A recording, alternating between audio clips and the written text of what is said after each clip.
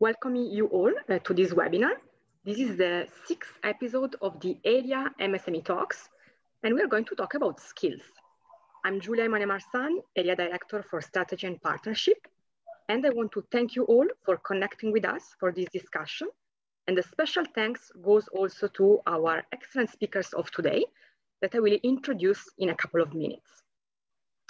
We will discuss the importance of developing skills and also new skills for ASEAN MSMEs. It is a topic that is very high on the agenda of ASEAN as a region and individual ASEAN member states, and that for many reasons. The digital transformation is accelerating in ASEAN at a very fast pace, and that requires new skills for companies, but also because the pandemic will reshape dramatically ASEAN societies and economies. And this means that MSMEs need to be able to adapt to this transformation with the ability to learn new skills. It is also an area where MSMEs can work with other actors, for instance, governmental agencies, universities, tertiary education institutes, foundations, as we will hear today, and other business sector actors, and many more. Let me also highlight the importance to combine so-called digital skills, programming skills, being able to use IT solutions or data analytics with other types of skills. Research shows that by combining these different skill sets, workers can really thrive in labor markets. And I'm thinking about skills such as creativity, analytical thinking, but also emotional intelligence and empathy, the ability to work in a team, or interpersonal communication skills, and also leadership skills, and very importantly, the ability to embrace change and cope with uncertainty. Being able to learn how to learn is of great importance in a world where uncertainty is high and change happens very fast. So we will talk about all these with our 4 speakers, but before introducing them, let me just remind you to please keep your microphone muted throughout the webinar. But please feel free to use the chat box to interact with us, to leave us ideas, comments, and also questions, because we will get back to those during the Q&A session towards the end of the webinar. Now, it's a great pleasure to have the chance to introduce to you Naing, who is the CEO and co-founder of the Thinktechniq in Myanmar. It is a company which comprises 3 businesses: the Door Institute, providing consulting services from strategy level to functional level and executive learning programs. The Thinktechniq, that is the software and system development business, and the Door Communication, providing services of translation and interpretation. Naing has been working for SME development together with regional governments, universities, and companies in Myanmar since his company was established in 2017. The Door community includes over 1,650 businesses, including corporates, public companies, and small and medium-sized enterprises in Myanmar. He has been actively working to empower and strengthen skills of various professionals, including ministers, senior-level civil servants, business owners, and also NGO professionals. Thank you very much for being with us. It's also a great pleasure to have with us Lydia, founder of Thinktechniq in Singapore. She has 15 years of marketing experience in multinational corporations, SMEs, and startups. And before becoming an entrepreneur, she was the head of marketing at Grab, where she led the team to their way to unicorn status. Congratulations, Lydia. She's usually at the forefront of doing something novel. And indeed, she has been a pioneer of the usage of different data analytics in the marketing sector.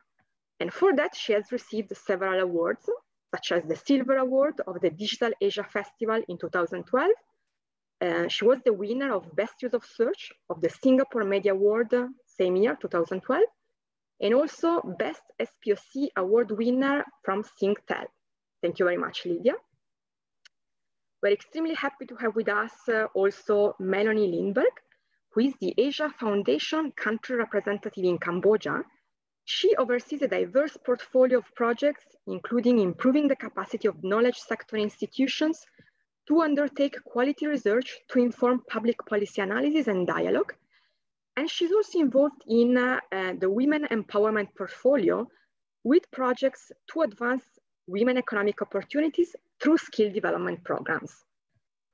Meloney has also served as the foundation country representative in Mongolia and as the deputy country representative in Sri Lanka, the Philippines, and Afghanistan. She has a bachelor's degree in international studies from Miami University and a master's degree in international and intercultural management from the School for International Training, World Learning in Brattleboro, Vermont. Thank you, Meloney.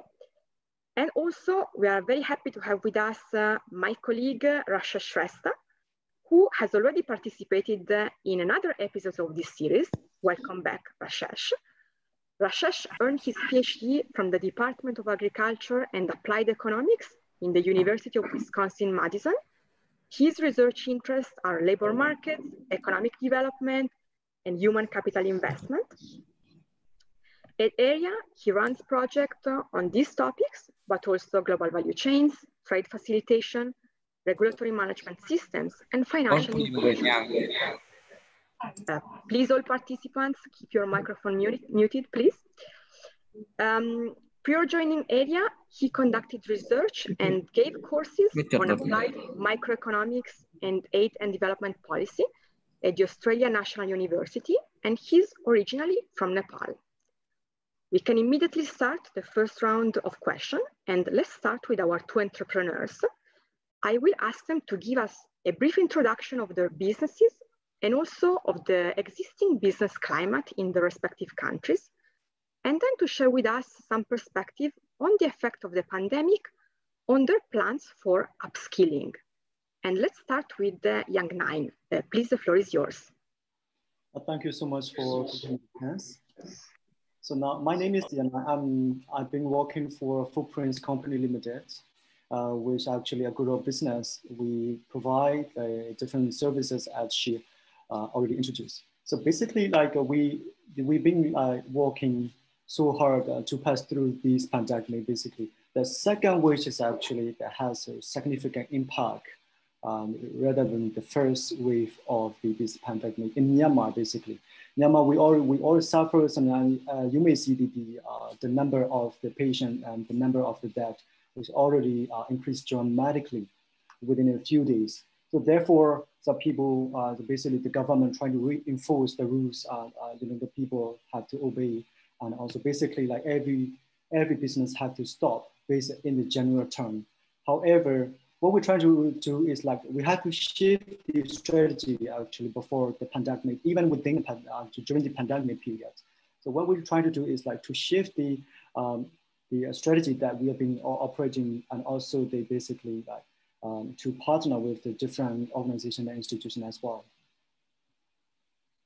So that will be a significant shift for the business. So people now have been using the technology, especially like digital transformation strategies, to pass through and whether they are seeking help and tools for their business. However, you may already see the report basically in April and May, they already report the digital transformation strategy. 70% or 80% of the business are failing actually, like when they transform the business. That's why it is very important that we need to understand the people, process, and technology. We cannot basically use the technology when we don't understand our process and people, our peoples and process. That basically we've been seeing the things that our peoples are doing a bit wrong, I can say. Therefore, like it's time is actually to save the money to use our budget efficiently. However, we see the people having like repeating the problem very often, especially they just trying to use the technology without understanding their peoples and process, without having the proper knowledge of how to transform their business and during this COVID-19 pandemic as well. So this is something that I've been seeing. So for me, so my business for the dog tag, we've been helping the people to like transform to their process, and we're trying to empower their business. That's why like we often work together with the Dog Institute and the Dog tag. The Dog Institute is a part of like providing a strategy and also the training, the human development trainings as well. resources development. And so we, the Thinktechniq, basically like trying to help them by utilizing their strategy to be able to transform their physical process to the digital process. Yes. But this is something I'm busy. Thank you very much, young Naing. So let's move on with Lydia. Lydia, please. Hi, everyone. My name is Lydia. I run a small company called Thinktechniq. Although we are small, we're actually a digital full suite agency and marketing consultancy. And we serve both large and small clients throughout the Asia Pacific region. So there are 3 types of areas that we cover, depending on the size of the clients that we work with. We work with some MNCs, and we are actually functioning as the extended marketing arm.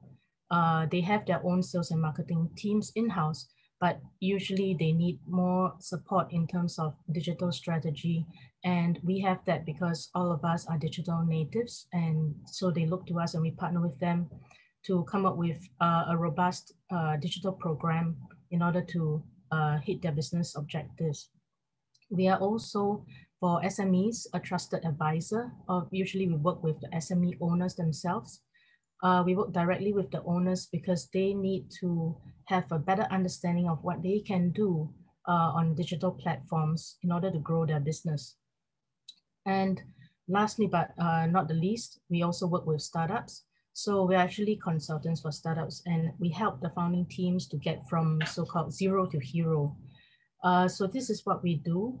And basically we help to strategize digital programs for our clients so that they know what they need to do. Usually they know like a little bit here and there, but they're not sure how do they start, or if they think they know how to start, they also are not sure how to use the digital landscape fully to their benefit. So we help them in terms of insights, content, and consultancy. So what we've seen moving into the pandemic, actually it's obviously we're all affected by the pandemic. One thing that maybe is a blessing is that in Singapore, the internet connectivity is great. So we have the ability for most businesses to move their operations somehow online. So that's what we've been seeing in this past 1 year or so, where a lot of businesses have been forced to move their operations online. And actually, we see this as a good thing, a plus point, because we've been trying to push some clients to go digital, but they have not been feeling the need to. But in this year, they began to realize that there's no choice for them. So at the start of the pandemic, they were thinking that maybe this would tide over. But after they realized that it's not going to go away, then so now everyone is shifting all kinds of operations, whether it's their systems or whether it is meetings with their clients or meeting with their colleagues. Everything has been shifted online. And what we have seen, I think it was a McKinsey, or I can't remember what report it was, but there was in span of 5 years, what CMOs and CEOs, they didn't want to shift online. It has been squashed into a period of a few months, and now that progressive digital transformation we've seen usually takes 5 years, but now in a few months, it has been achieved. So this is really unprecedented. Yeah, and it's exciting news also for us in the digital sphere, because that means more opportunities to guide our clients on what they can do moving forward. Yeah, so that's what we see in Singapore. Thank you very much, Lydia. Yeah, again, this spectacular acceleration of the digital transformation. Now let's get the perspective from Meloney at the Asia Foundation. At the Asia Foundation, you have just started the Go Digital ASEAN initiative to work precisely with ASEAN MSMEs. Can you please describe this initiative to us? Meloney, the floor is yours. Well, thank you so much, Yulia, and thank you to ERIA for inviting me in today to share a little bit about what we're doing here at the Asia Foundation across the whole of ASEAN. As Yulia mentioned, I work here with the Asia Foundation. I'm based in Phnom Penh, Cambodia.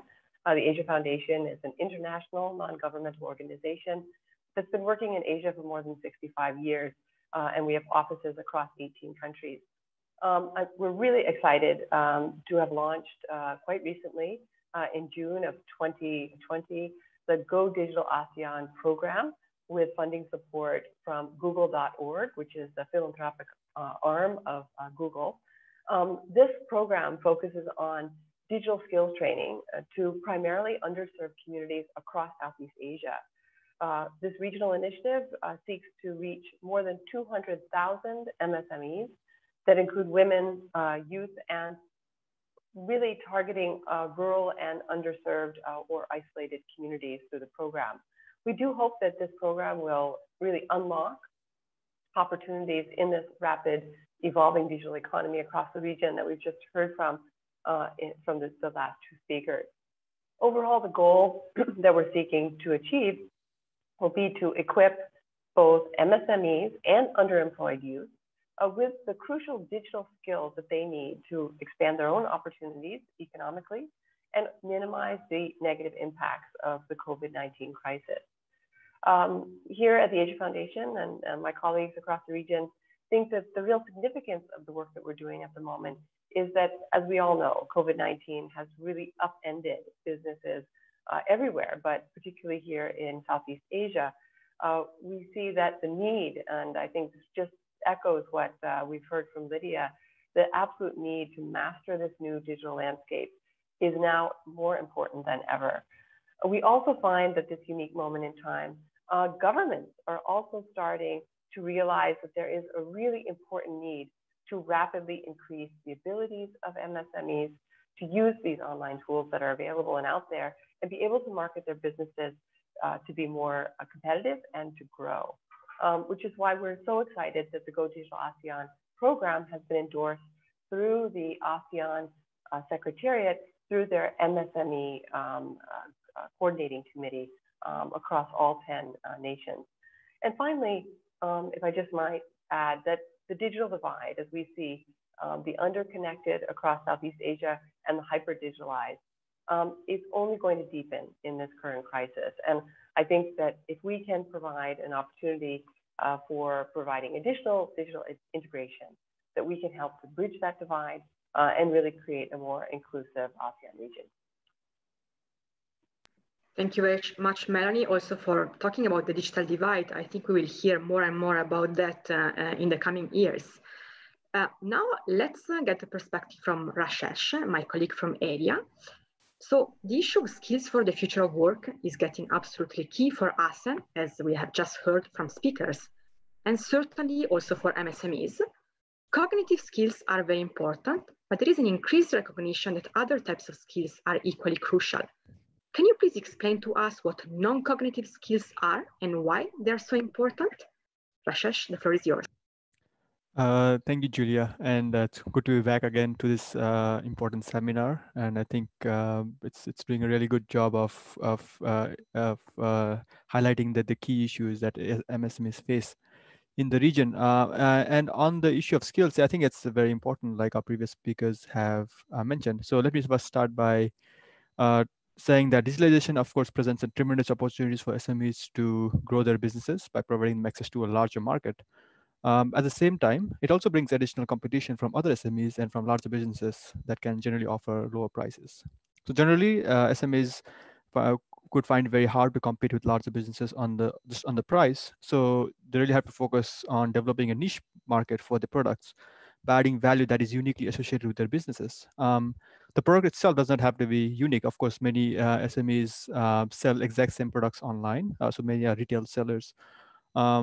A lot of this value added could instead come from efficiently managing the business, with working well with suppliers and customers, optimizing the visibility in those online platforms. So this kind of efficiency gains will allow SMEs to charge a reasonable price and still make some profit and remain competitive. However, gaining such efficiency does take certain types of skills.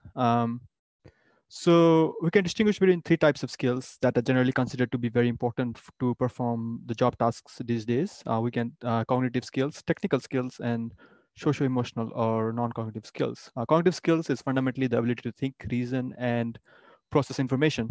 It is required to perform tasks such as analyzing data, making decisions about changing circumstances, interpreting information, etc. Likewise, technical skills are those that are directly related to completing a job or a task, such as ability to operate computers, machineries, using specific tools. I mean, these two types of skills are actually well recognized to be very important. More recently, however, there has been an increased emphasis in the importance of socio-emotional skills or non-cognitive skills. So generally speaking, non-cognitive skills, these include behaviors, attitudes, and values that are needed to navigate interpersonal and social situations. Personality traits are the basis for these social and emotional skills. Personality traits are usually defined as patterns of thought, feelings, or behavior that reflect the tendency to respond in certain ways under certain circumstances. These are related to your psychology. A widely used concept classifies different personality traits into the what's called the big five personality dimensions: agreeableness, extraversion, emotional stability, conscientiousness, and openness to experience. I'm sure we have heard of things like terms like growth mindset, self-esteem. These are found to be very important for successes in the labor market, including those for SMEs. So these kind of non-cognitive skills are usually required to some tasks that are required some interpersonal touch. For example, you think about establishing and maintaining relationships, problem solving in social settings, adapting to changes in the economic landscape, exploring new ideas, guiding, directing, and motivating others, or coaching and developing others. In the short term, one of the key determining factor to success of SMEs is going to be the skills of the entrepreneurs. Entrepreneurs that have non-cognitive skills would be able to identify new market opportunities. They'll be able to provide better customer service. They'll be able to maintain good relationships with their suppliers and customers, and they'll be able to continuously learn and grow. In the economic context, when I call this personality traits skill, I'm sort of implying a couple of things. First one is that these are not innate characteristics that you're born with. Rather, these are attributes that can be acquired through training and learning. Of course, entrepreneurs differ in the endowment of this kind of skills. However, a lot of skills that are lacking could be learned. Second, acquiring the skills should make a difference in terms of the economic outcome, in terms of when it comes to higher profits, greater sales, greater productivity, etc.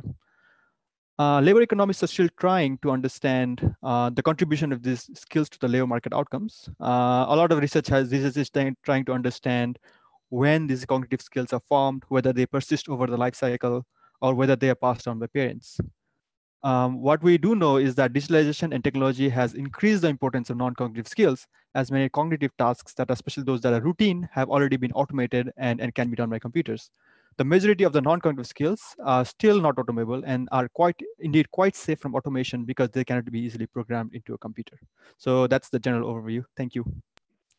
Thank you very much, Rashesh, for clearly saying why non-cognitive skills are important and are becoming even more important. Now we can immediately start our second round, and let's start again with our two entrepreneurs. So I would ask them to please share with us some thoughts about what skills they feel are needed to thrive in the digital economy, especially post-pandemic. And also, please to tell us what they think about the different national initiatives that are currently available, whether they feel that they adequately address the needs of MSMEs, or if maybe something more can be done. And this time, let's start with Lydia in Singapore.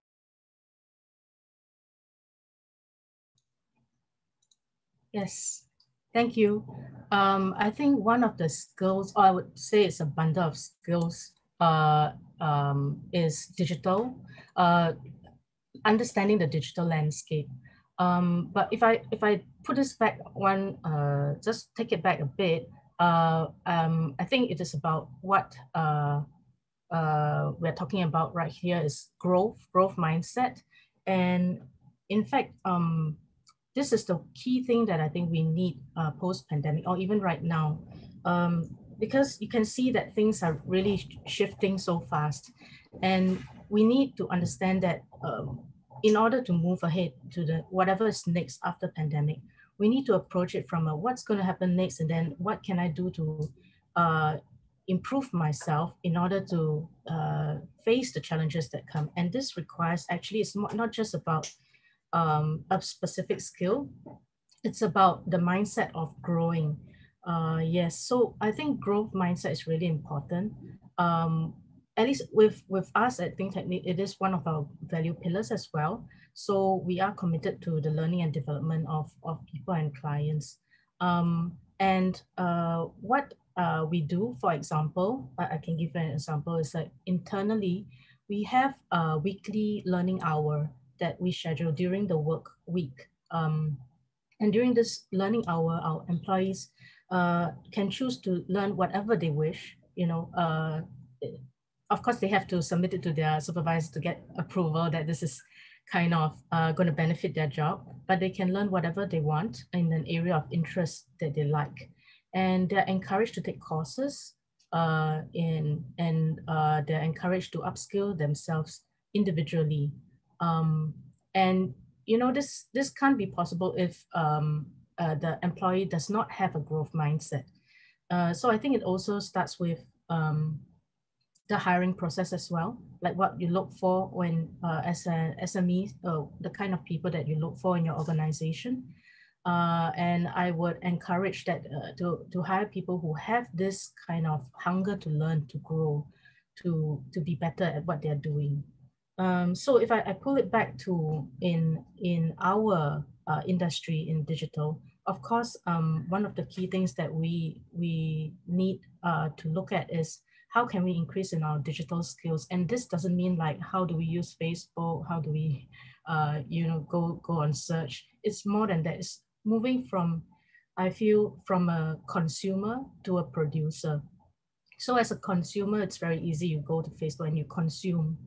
But as a producer, it means like, how are you going to use Facebook to actually produce something that would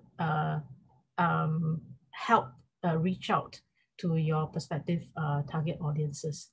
So it's this shift that needs to take place, especially now, and of course, moving post-pandemic. Then in terms of what the government is doing in Singapore to encourage MSMEs to survive or thrive during this time, there's been a lot of initiatives that have come out, and we are thankful to the government for that. These initiatives tend to be monetary in nature.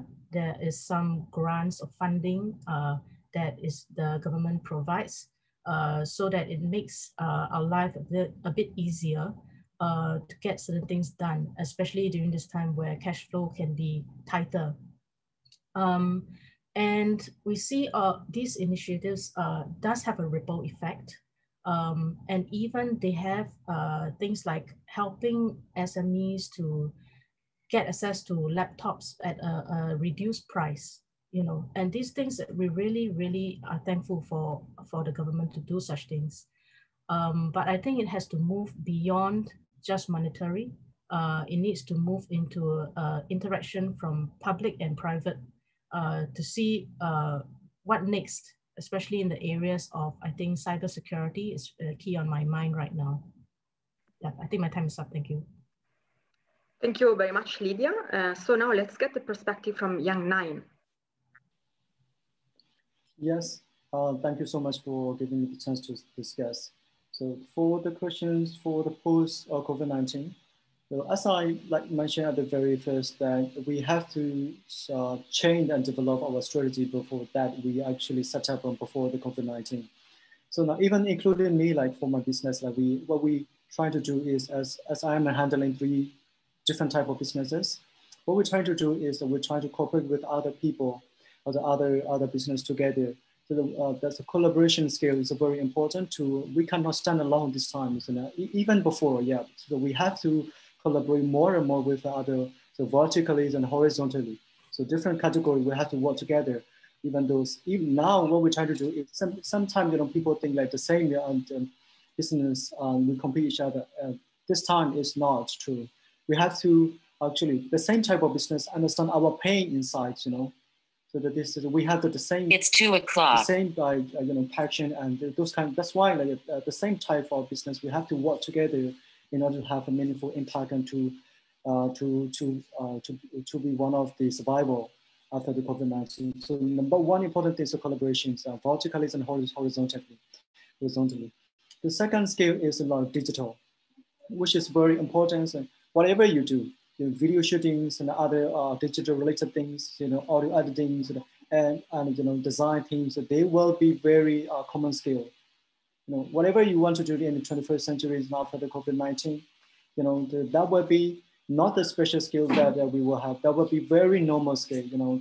This is a video edit, Photoshop and those kind of things, shootings and that kind of things will be very normal skill after that. So this is going to be the second skill we will need at the very bottom of the line. So the third skill is going to be like how to scale up our skill using leveraging, utilizing the ICT skill. There are so many opportunities at the COVID-19. Even in me, actually, my business are still small because we are also a startup business, but we got a huge opportunity. For example, in Yangon, Myanmar, because my business, when I started my business, I didn't start in Yangon. Basically, my business was not initiated at the the big city. It was a very small town. But I moved in 2020. But luckily, pandemic happened. So actually, when I trying to scale up my business, so what did I do? People don't use business and people. They don't want to use their money. Of course, I also don't want to use. So what I do, I try to create more and more events. And try to make a very impactful event that I didn't advertise at all. I didn't advertise. So the first, my strategy has a 2 steps. Number one is no money for advertising. This is the first step. But for now, this is in the second phase of my strategy. That's I will scale up, so I will use a little bit of money, but not much. The advantages is people don't want to use their money, but that's why what did they do? They didn't do any meaningful things and event. They just trying to use their money so people they will get to know. People they will know them. But what we're trying to do is make a meaningful impact, like events or other promotion. Then people will get to know. That will be like, and lots of the people are not using money. So there's a very good chance that just a few people are using money, and that will be very good for brand position. This is a kind of preparation for for the post COVID-19 as well. But I'm not sure whether we're going to go post or we will live with COVID-19. Nobody knows now.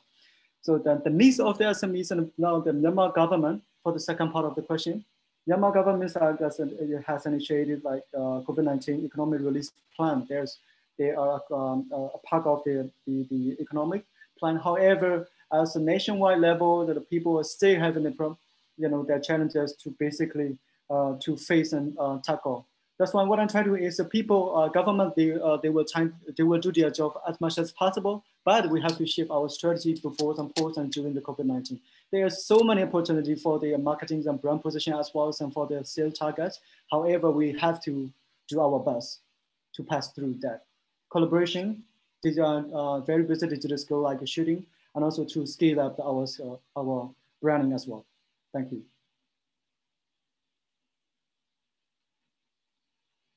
So this is the conclusion of the my part. Thanks for that. Thank you very much, Young Naing, for this very interesting perspective. Now let's get the perspective from Rashesh. So we talked earlier about non-cognitive skills. What can you tell us about what governments can do to promote the development of these skills across not only students, but also the workforce, such as people working in MSMEs? Rashesh, please. Yeah, thanks, Julia. It's a very important question about how can we acquire these skills that are considered to be very important for success in labor market, also for SMEs. So one big advantage that SMEs, or one big disadvantage that SMEs have compared to larger firms is that they don't have many employees who can bring different skill sets. So generally, if a firm values certain skills, they can hire employees that bring those particular skill set, right? And workers from different skill set, they will specialize in tasks that are the most suited for, thus increasing the overall efficiency of the firm. For SMEs, usually they have very limited opportunities to do so because they're usually very small. They are sole proprietorships or only have a few employees. So the entrepreneur himself or herself has to be very good at doing a lot of different things, including tasks that require non-cognitive skills.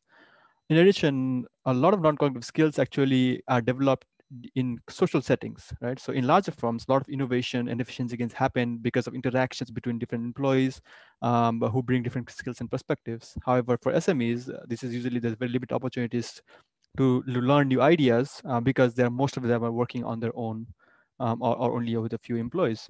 So to address these issues, I think a couple of things that governments can do. One is they could try to invest more in ways for entrepreneurs to develop these non-cognitive skills.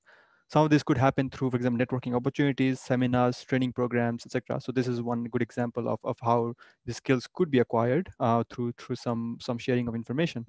But these kind of events are costly, and the benefits are not 100% certain because you don't know exactly how those skills might be developed. So whenever there's a cost associated, then SMEs are not very keen to invest on their own. So this is where the governments could step in.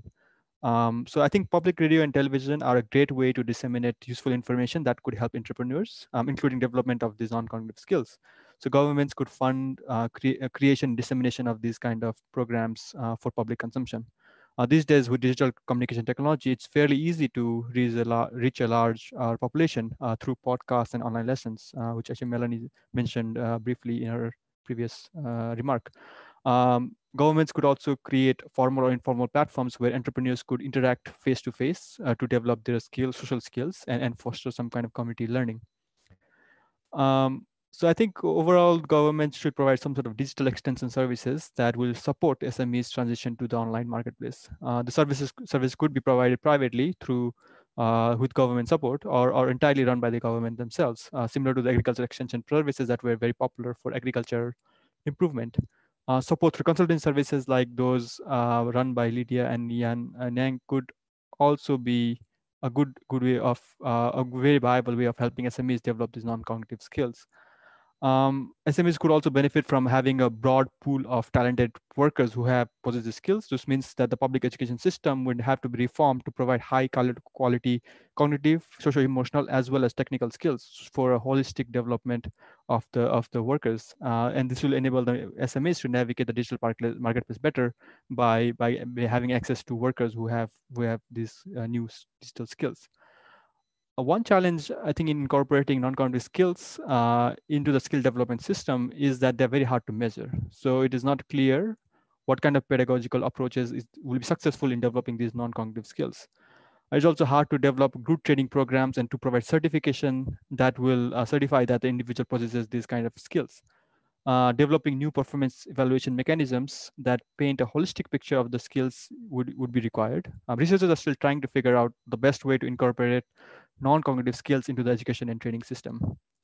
So when it comes to development of the skills, researchers have found that the foundations of skills are formed at home through parental input. So parental investment is found to be quite important in formation of both cognitive and non-cognitive skills. Furthermore, skills beget more skills, and there are cross effects from one type of skills to another, because skills accumulate over time. So if you have a weak foundation from the beginning of your life, then it can accumulate knowledge learning gaps. So investments in experiences and environmental inputs that foster learning at a very early stage of life would increase the investment in later stages and also have better suited to develop these non-cognitive skills. Thank you. Thank you very much, Rashesh, also for bringing in the issue of not only measurement but also assessment of these different type of skill sets. Before moving to Meloney for the conclusive question of the second round, let me remind you that we are soon starting the Q&A session, so please feel free to insert and use the chat box for questions for speakers. Now, to Meloney again. What do you think are the skills that will be necessary for MSMEs to go digital in the post-pandemic phase? We have already heard about these from the different speakers, but we are very happy to get now the perspective from the Asia Foundation. Please, Meloney. Thank you, Julia. Indeed, I think, well, first of all, I think that there are some skills that in the pre-COVID phase and the post-pandemic phase will remain very similar and very much the same. It's just a little bit, as previous speakers have mentioned, that things have been, I think the word was squashed. Things have happened a lot more quickly in the past few months here than expected. You know, one of the things that we did at the start of our program was to really do a comprehensive needs assessment, to go around and ask our beneficiaries, those people working across Southeast Asia, again, reminding the audience here that we are working with very underserved communities, remote places. We're not working predominantly in urban settings where there's already significant connectivity and significant skills opportunities. So for our digital literacy program and digital engagement, we've really tried to look at MSMEs who are really outside the day-to-day. We here in Cambodia, for example, when we went out and spoke with people, more than 50% of those people who we spoke with were saying that they had trouble just downloading an app or setting up an email account. These were new things. So whereas we can look at things in Singapore as being very different, here right on the ground in Cambodia, we're finding that these sort of basic skills, digital skills are keeping people, leaving people behind. We also had discussions, for example, with folks in various rural parts of Myanmar. And Van Naing is on the call with us.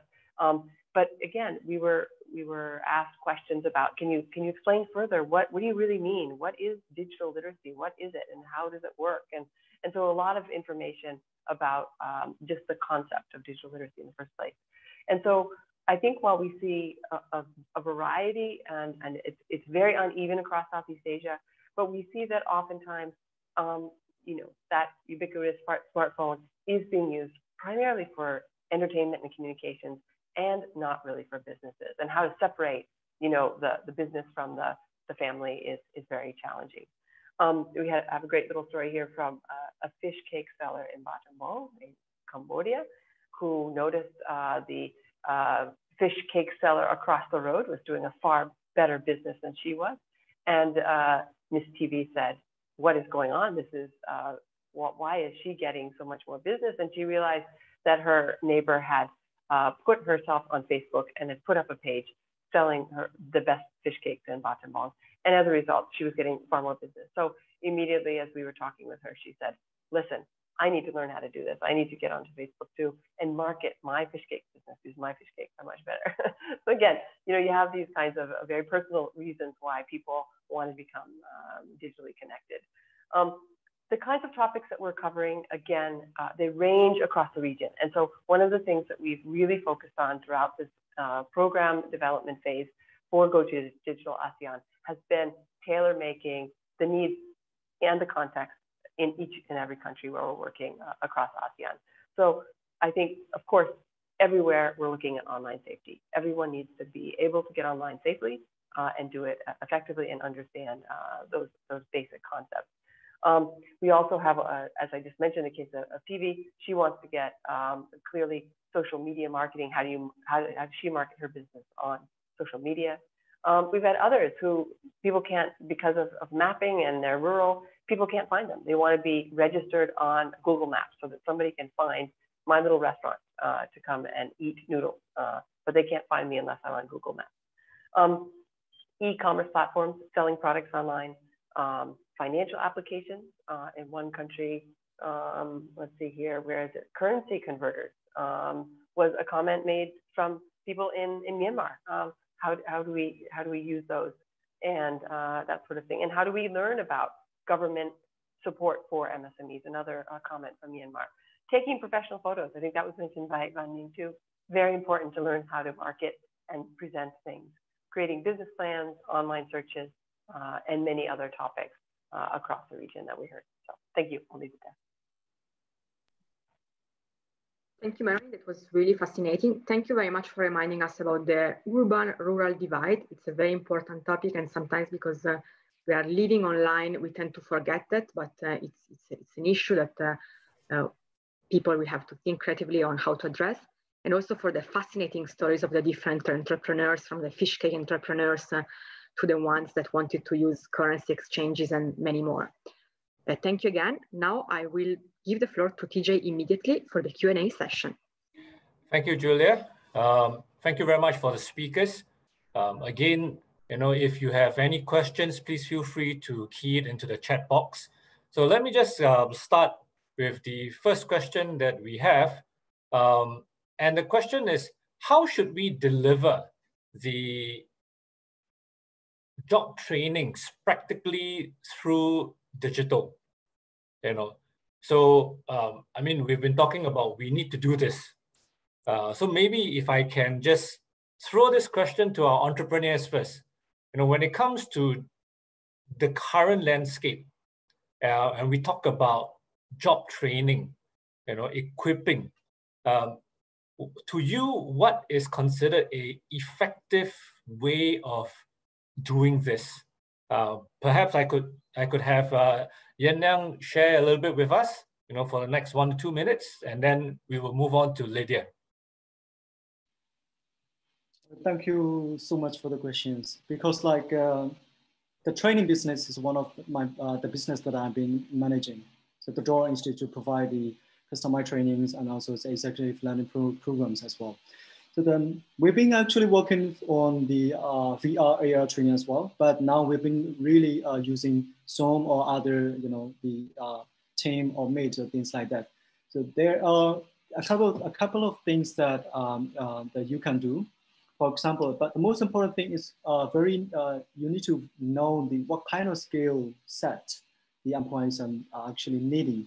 For example, sometimes we have a client, we have a client for a wide range of the NGOs and a UN organization or corporates as well, and also the medium-sized business as well.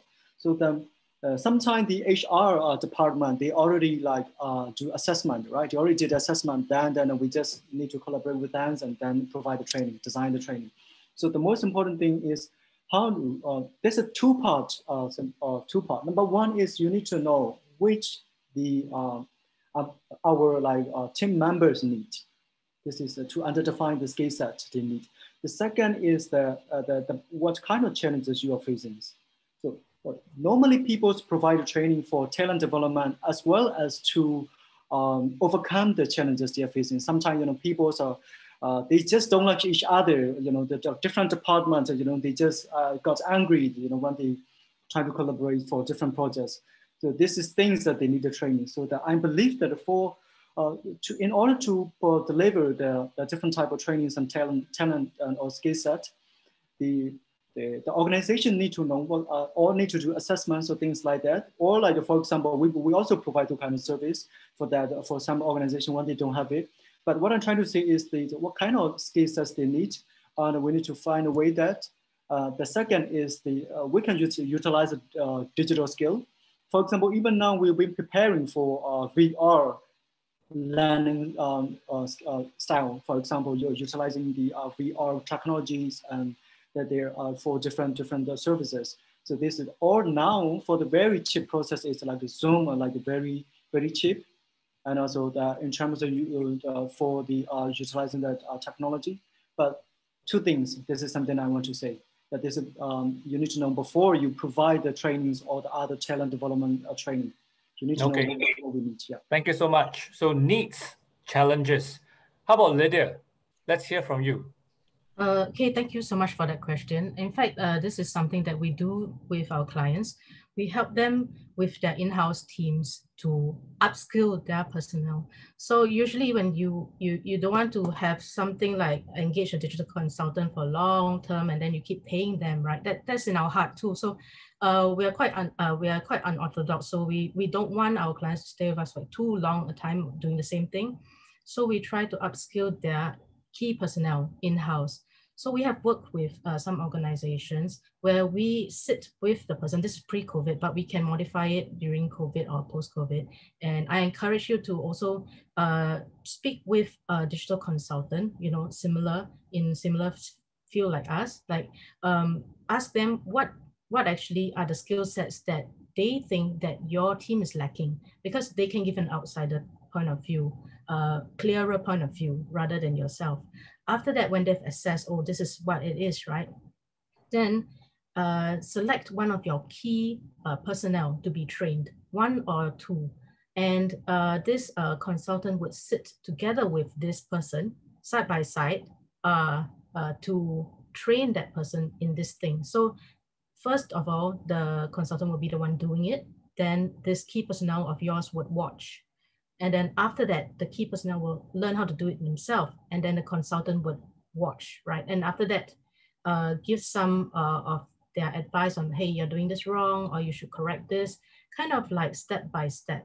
So when you guide the person step by step like that on on-job training, it is going to be much more fruitful. And I also understand because a lot of the courses that that are put out there, right, are not practical in nature. It's like, okay, after I've learned this, then now what? So I always feel that it's better to, in your company landscape itself, like, okay, this is what that key personnel needs to do on a day-to-day basis, but he doesn't know how to do it. So let's fix it at that very instant. So this training, so-called hand-in-hand training, is no longer like something like theory. It's practical, like whatever you need right now. At the same time, you are upskilling your personnel, and at the same time, you are solving the key problem. So we did this before to upskill in one of the companies, for example, to upskill on social media marketing and how to use Google My Business. So these are the things that you can do. Yeah, my time is up. If you have a key point, you know, that you want to just quickly deliver, I will gladly give you another 30 seconds to do that, because I think you were about to hit on something. Yeah. So do carry on. Okay. I just wanted to say that, you know, don't make it theoretical. You need to make it practical and speak to the right consultants. If you speak with a consultant agency which understands this point, right, they will help you to fix the practical with a practical solution at your day-to-day level, the job day-to-day level. Get them to look through your exact like websites, you know, social media, whatever it is, and not some other person's. So when you do that, then that becomes very, very practical. You can see results within like a few months, guaranteed. Yeah. Okay, thank you very much, Lydia. I like what she said, because it is really about practicality. It is about also zooming in, being very focused, so that it is for your dollar spent, like what Naing was saying, maximum impact, minimum cost, and then you get that influence that you need. Also a little bit on train the trainers. Perhaps on that, if I may link it to, you know, I find what Rashesh shared to be very interesting on the non-cognitive part, non-cognitive skills. If I may throw then this question to Rashesh as well as Meloney, in your interaction between the rural and urban landscapes, especially in Greater ASEAN. Singapore is too small. My rural and my urban it's kind of like, you know, just one door apart. But you know, the minute we get out of Singapore to the other parts of ASEAN, what is there a difference in this non-cognitive skills that you see amongst the MSMEs? You know, in your areas, perhaps if I could have Rashesh share, based on your interaction, you know, between rural and urban, is there a difference in the non-cognitive skill sets that perhaps the entrepreneurs they feel that they lack or they need? Yeah. Thanks for the question. It's a tough question for me because I mostly deal with data. So and then like I mentioned, so like I mentioned before, right? I mean, it's very hard to find good data on non-cognitive skills so far because it is based on personality traits. So there are some psychologists have come up with different ways to measure these kind of non-cognitive skills. But unfortunately, it's not very widespread. So it's very hard to say anything concrete about, you know, is there a difference between urban and rural areas? The other issue is that because we don't have a good systems to develop the skills. So a lot of the things that we measure are going to be something that's innate to the individual.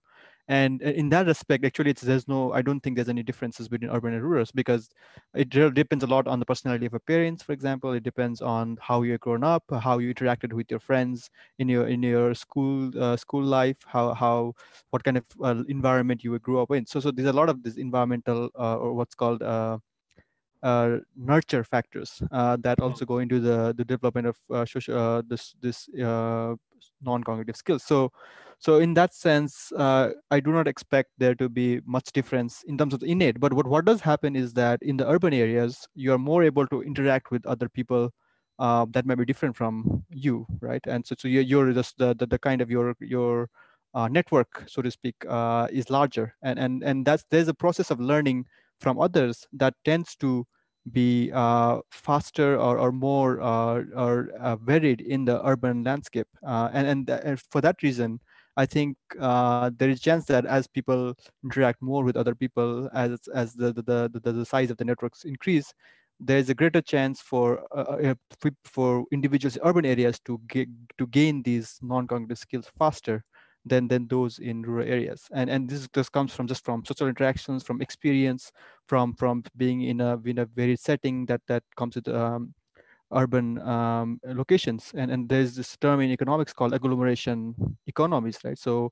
the fact that a lot of people are together in the same location helps increase the skills of everyone. And that's something that's found in Silicon Valley, for example, in terms of cognitive skills, in terms of technical skills, because coders interact with each other and learn new things, learn new ways to do things. And same thing happens in non-cognitive skills as well. So you interact with other people with different walks of life, you learn about their processes, and then that sort of increases your own skills in this aspect. So in that sense, I think the fact that interaction happens faster in urban or more in urban areas tends to me to, I guess, conjecture that urban areas might have some better or higher levels of non-cognitive skills as well. Thank you very much, Rashesh. I think that was a very good answer, considering that it was just data that you were looking at.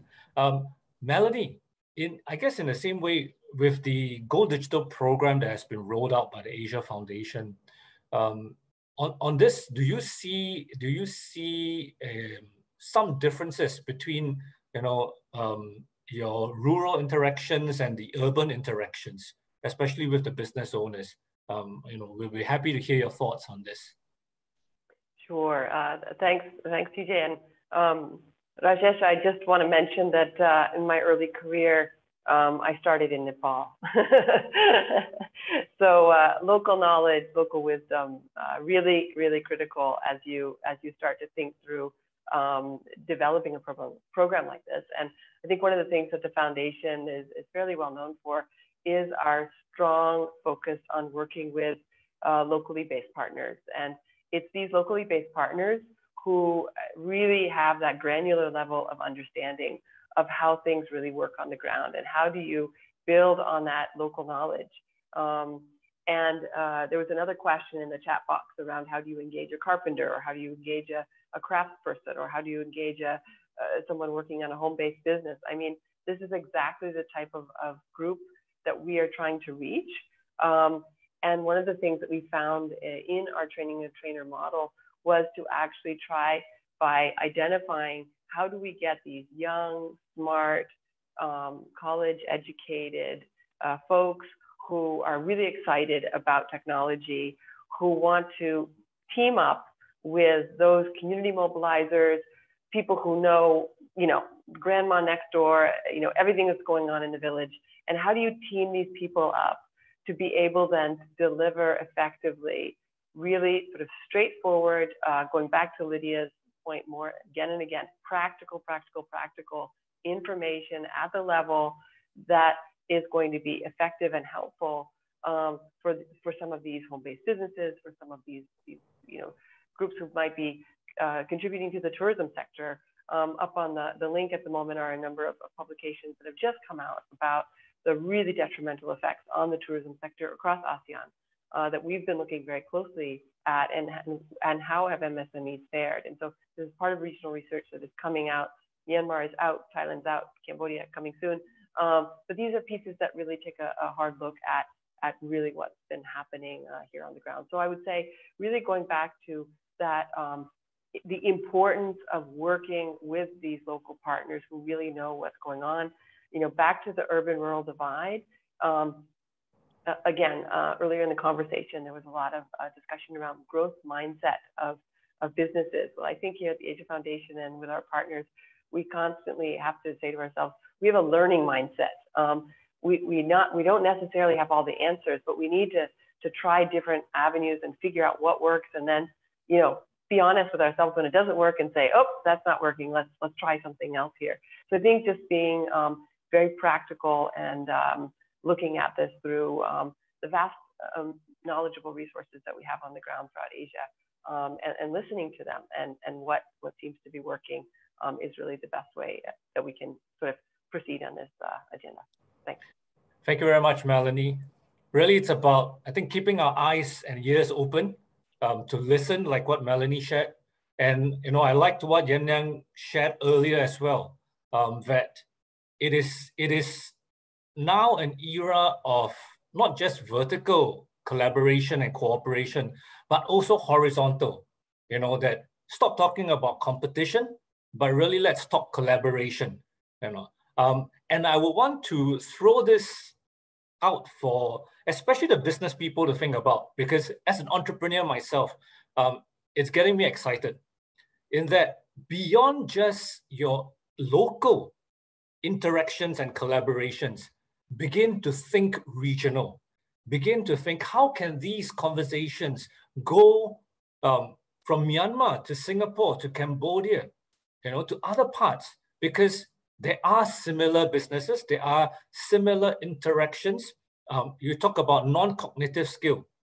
For example, how can Yan Yang from Myanmar be able to share something with Lydia from Singapore, and then be able to impart this to someone from Cambodia?